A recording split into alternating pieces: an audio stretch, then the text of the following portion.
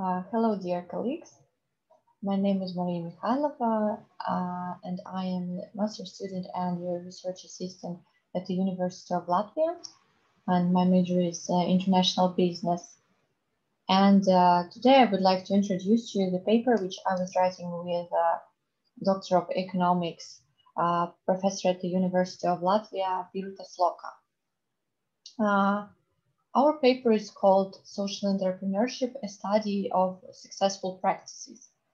Also, I would like to thank you for having us here at this conference. And let's start our presentation. The contents of this presentation is following. So firstly, we will talk about material and methods used for our paper, then introduction to the theme itself. Thirdly, it will be approaches to social entrepreneurship development. Then we will discuss legal structures in the United States and United Kingdom. Also, we will talk about successful strategies and practices of United Kingdom and Australia. Then we will switch to digital marketing for social entrepreneurship in Latvia. And of course, finally, we will provide you with some conclusions and suggestions from our side. Materials and methods used for our work are the following. Firstly, of course, it's analysis of scientific findings on social entrepreneurship and social enterprises. Secondly, it is analysis of policy documents related to this field. Then it is analysis of statistics on social entrepreneurship. Regarding the digital marketing, it is, of course, the evaluation of publicly available information for tools used by social enterprises in Latvia. And then definition of further steps, reasons and questions to social enterprise managers, and how we can develop social entrepreneurship in Latvia. So here you may see the definition used by OECD since 2010. And meanwhile, I'm going to make some introduction to the topic. The field of social entrepreneurship has attracted attention from many different areas, like policymakers, scientists, some businessmen, and also general public. All of them are included in the field of social entrepreneurship. And this concept is an important tool to solve social issues, of course. Society, just on one hand, we can involve part of society that usually have different problems with entering labor market. And on the other hand, we can make these people more satisfied with their lives because they make some contribution to society. Moreover, the social entrepreneurship sector is able to respond to some issues that market and government cannot deal with. And the aim of our paper was to analyze the successful practices of different countries in order to provide countries with less developed social entrepreneurship with some suggestions for improvement. Why is it important to study social entrepreneurship? Well, social enterprises help to tackle social, economic, and also political issues.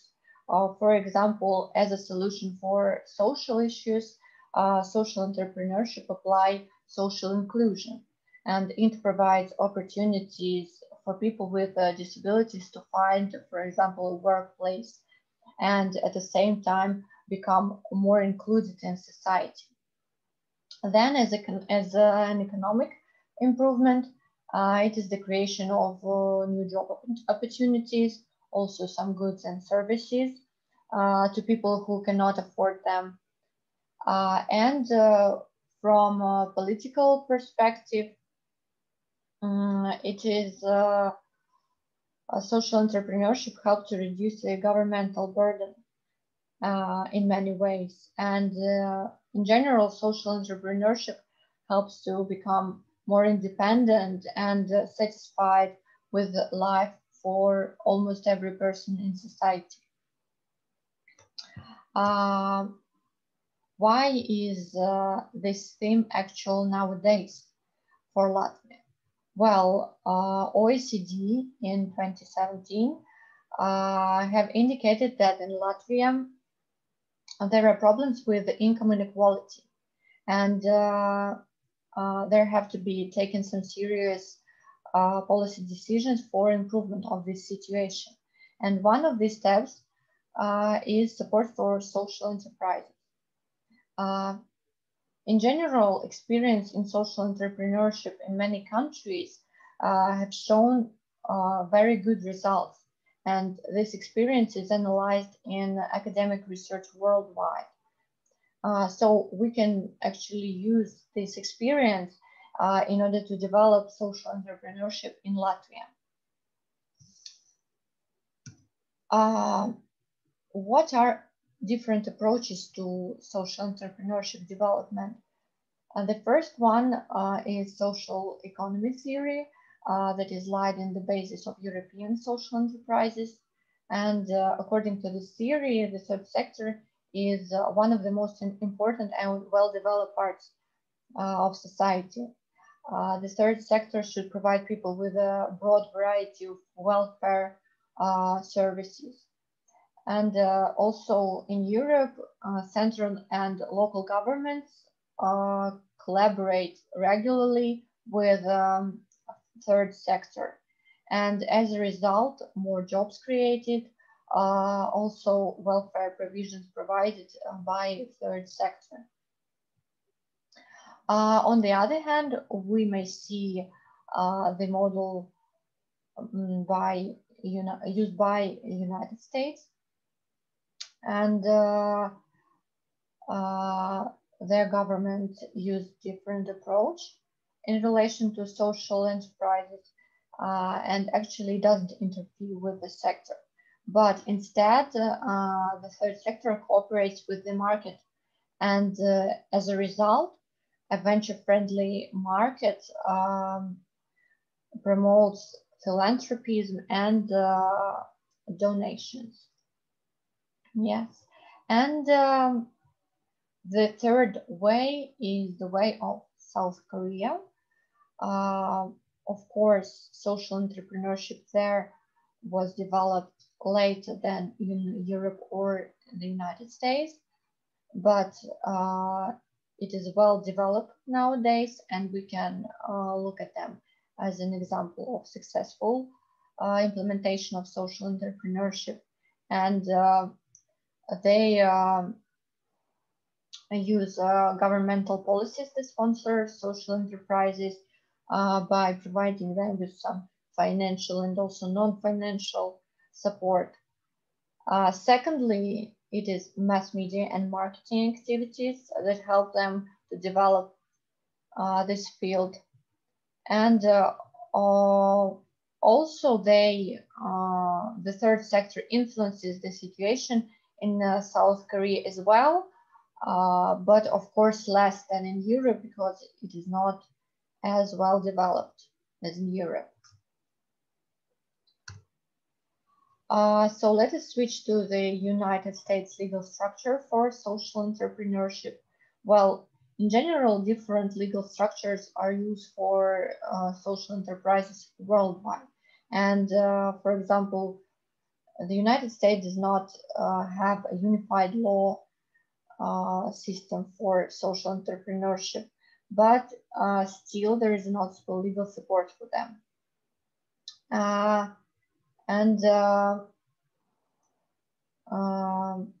New York University School of Law created so-called social enterprise law tracking. Using this tool, every person can find some relevant legislative action across 50 USA states and the District of Columbia. Using this tool, it's possible to see the legal structures used by certain states. So depending on the structure, different policies will be applied. And of course, each legal form provides its own statutes. So it means that each form has different policies, different recommendations, also some aid programs, and etc.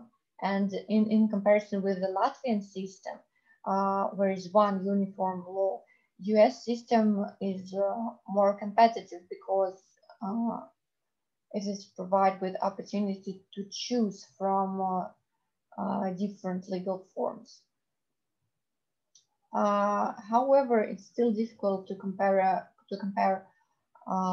Latvian case and the United States one because the legislation system is totally different in these two countries. So let us look at the UK legal structure. United Kingdom has a unified law system regarding social entrepreneurship, and they set up goals for helping social enterprises to achieve their purposes easier and more effectively since 2015. A new legal structure was introduced for social entrepreneurship, and it is called Charitable Incorporated Organization. And the main benefits of this structure is, first of all, it is legal personality. So charity enterprise can sign contracts, hold property, also sue somebody or something. And of course, it all happens in its own name. And secondly, it is limited liability. So the liability in the event of bankruptcy of the charitable organization is limited or equal to zero.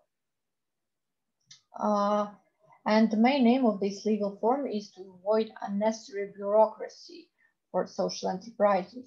And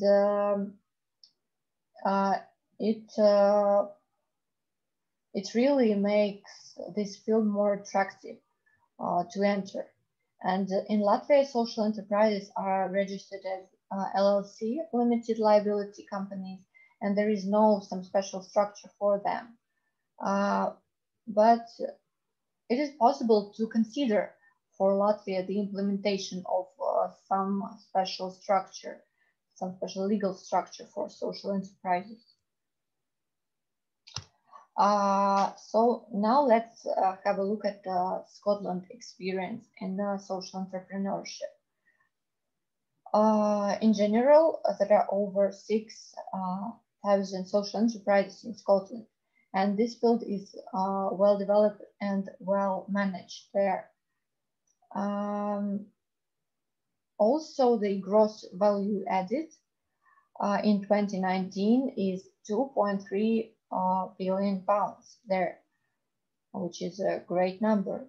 And besides, social enterprises provide more than 88,000 full-time working places.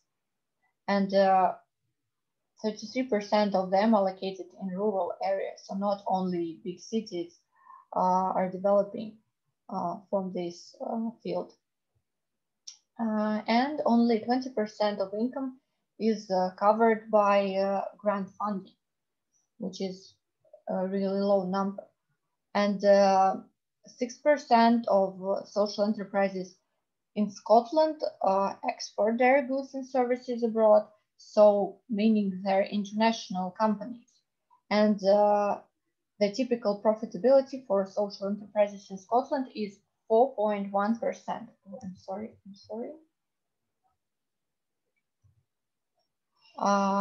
Yes. So what is next? What are the social entrepreneurship practices used by Scotland in order to achieve such a great result? As it was already mentioned, for the UK and in general, Scottish social enterprises use special forms of regulation, legal structures which encourage which encourage good management.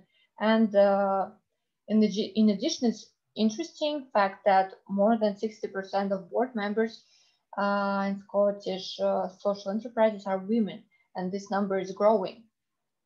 So the output here is that leadership opportunities in the sector should be equal for everyone. And the third point of the well-functioning sector is the principle of fair payment, of course. So in Scotland, the difference between the lowest and the highest pay is only 1 to 2.5, which is definitely not a big gap. And this difference is constant since 2015.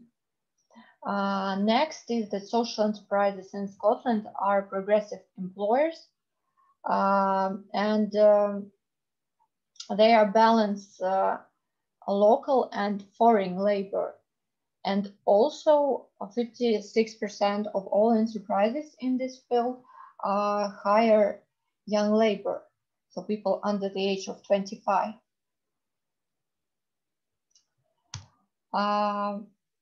Now we are switching to the experience of Australia, and to be more exact, Victoria, the state of Australia. And here we can say that Australian state Victoria is the leader in the social entrepreneurship of the country.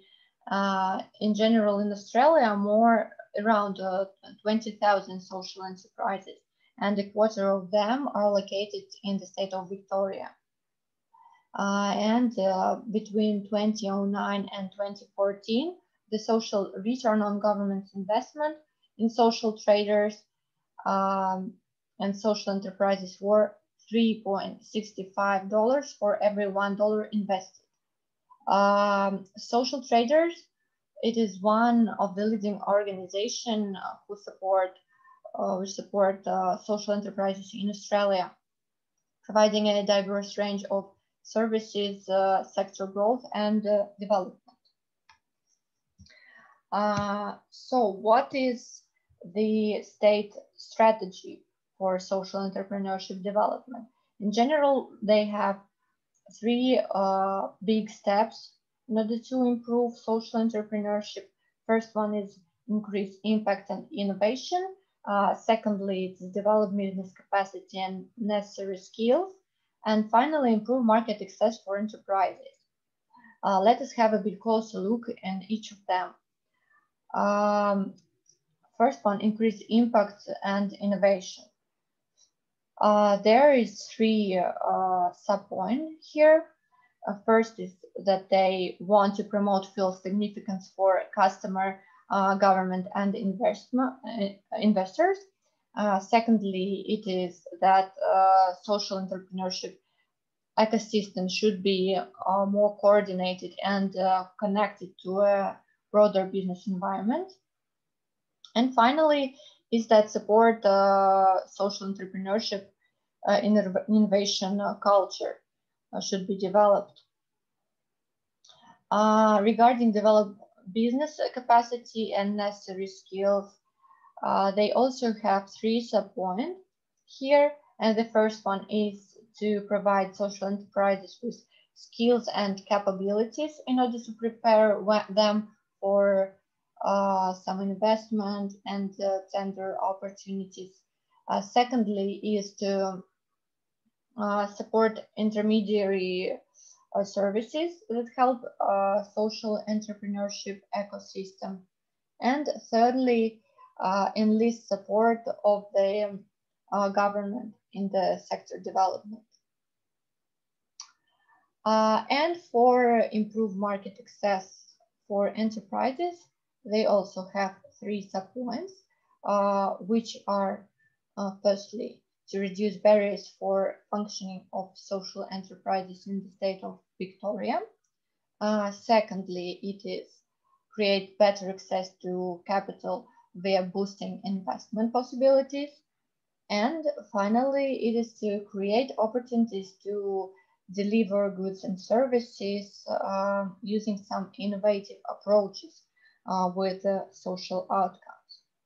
And also here I highlighted that universities of the state of Victoria provide different opportunities for social enterprise development, starting from research opportunities and finishing with some courses regarding the um, social entrepreneurship. So they are helping to increase awareness about the field in society. So now let's switch to digital marketing in the field of social entrepreneurship in Latvia in 2020. And on this graph, you may see the use of the website and social media by social enterprises in Latvia. In the research, 117 enterprises were reviewed, and availability means the percent of companies that have a certain parameter. So website, social media, email, phone number, and according to the results of this analysis, 66% of companies have a website, which is actually less than expected, and as it is only 2/3 of the active companies. By the way, this channel is very important link to provide information about any company in the modern world, because today it's not only about the younger generation who use internet, but also middle-aged people actively use digital tools, and especially internet and websites. And moreover, it is becoming more and more popular to learn computer literacy among the older generation. And it, of course, includes internet. Secondly, social media are used by 60% of the sample. Some companies prefer to have only social media and do not create their own website, and that, of course, narrow possible auditory, and therefore fewer people can find enterprise or help to develop and maintain it. The parameters of email and phone availability correspond in general with the website and social media parameters, and in general, this information is very important when someone needs to contact directly the company. And if there is no email or phone number, in general, it means that the company cannot be reached by their auditory, by their audience.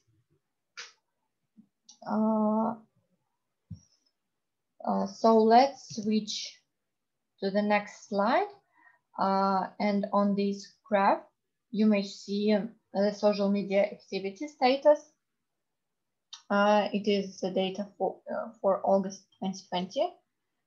And it means that among 60% of companies who have social media accounts, there is only a part which actually use it and update information there for their audience. And overall, 45% of companies have an active status. They systematically upload some new information and stay in touch with their audience. And of course, noticeable that it is less than half of all social enterprises who are doing that. Then 12% for some reason are inactive. They do not use their social media. They do not update information there. And there is a big part of enterprises that do not have social media account at all. It is 40% and or 47 companies out of 117. And some enterprises create closed or private accounts, and so people of a certain community can see the contents of it, And in this case, in the case of present research, it is 3%. So basically 3% of companies cannot be publicly seen on the social environment. Let's switch to our conclusions. And here we would like to say that, of course, social enterprises in many countries have an important role in the realization of social inclusion and reduction of unsatisfied part of the society. And there are different ways and tools for social entrepreneurship development. And for countries with less developed social entrepreneurship, there is a big room for imagination, which way they would like to use, what they would like to implement in their country. Thirdly, it is that social enterprises in Latvia use only partly recent findings in digital marketing. And also, of course, this field can be improved here in order to increase awareness about the field itself. And education and training to obtain recent findings in the application of digital marketing could be useful to make social enterprises more active in Latvia. And based on the all information above, we would like to make some suggestions for improvement of social entrepreneurship field. And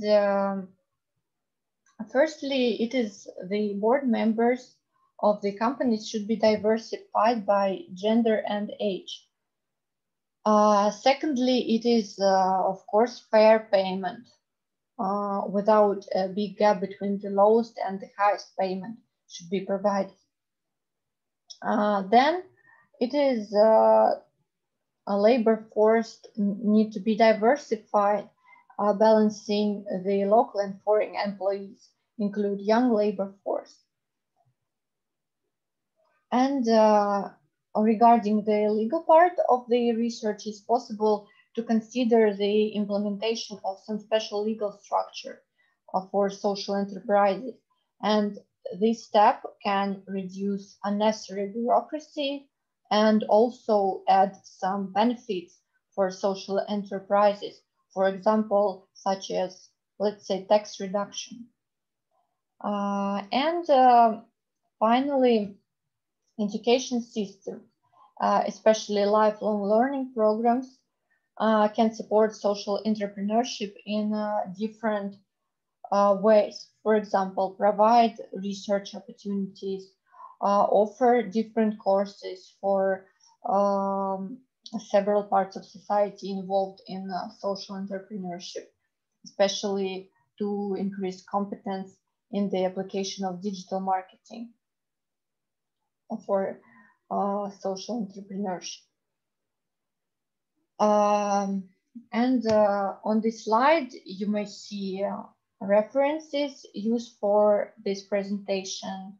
And once again, we would like to thank organizers of this conference for having us and wish you to have a fruitful conference ahead. Thank you for your attention. And please do not hesitate to contact us if you have any questions, comments, or suggestions.